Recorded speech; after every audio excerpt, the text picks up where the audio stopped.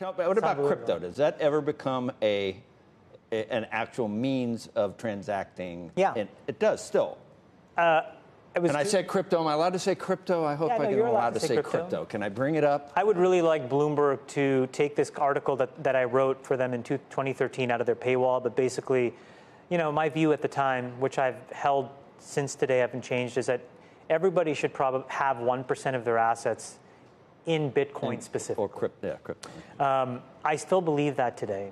And I think it is just a fantastic hedge. So if you go back to the conversation this morning, when you see the amount of leverage the financial industry is running, and you think about all these dislocations and all these exogenous things that are happening that you can't predict, there's a lot of risk to the downside.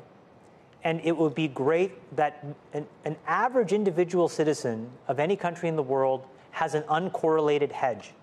And I've said this repeatedly ad nauseum on this show.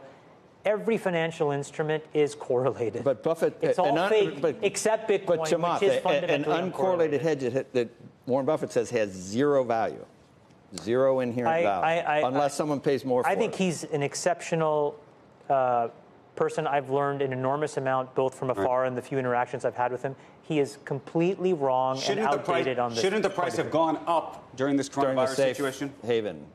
It went down. Like gold. If it was really digital gold. I think that you have to look more at volumes. These are not necessarily event-driven strategies, meaning you don't You want just called it digital gold. No, he didn't. I didn't say that. No, he didn't. That's what people say. I don't think you buy. I don't think when you wake up and you see a coronavirus scare in the Dow down 2,000, you should not be going in and buying Bitcoin. That is an idiotic strategy. I think a reasonable strategy is to say 1% of my net worth should be in something that is completely uncorrelated to the world and how the world works. You quietly and quick, over some number of time, accumulate a position, and then you just never look at it again, and hope that insurance under the mattress never has to come due. Right. But if it does, it will protect you, because then that thing will be hundreds of thousands or $1 million a coin.